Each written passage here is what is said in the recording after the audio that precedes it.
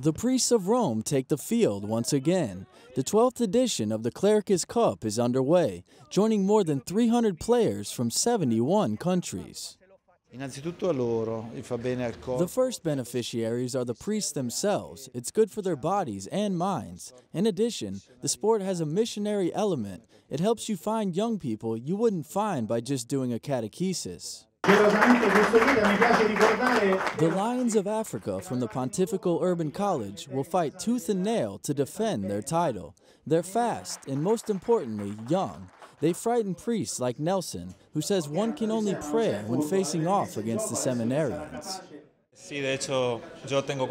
Yes, in fact, I'm 40 years old, and last Sunday we played against the Urban College, who are 20, 22 years old, so you can tell the difference. Regardless, it's always a challenge for us.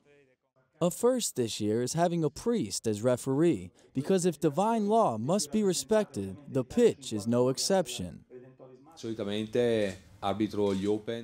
I normally don't referee the young guys' games anymore because they play on Saturdays and Sundays, right when the priest is working. I talk with a lot of the players and appreciate when they let me know I made a bad call.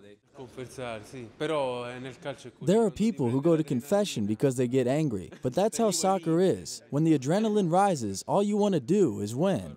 What's more, the final will be played on May 26th, the same day as the Champions League final. Before play begins, organizers hope to bring the cup to the Pope to receive his blessing during the general audience.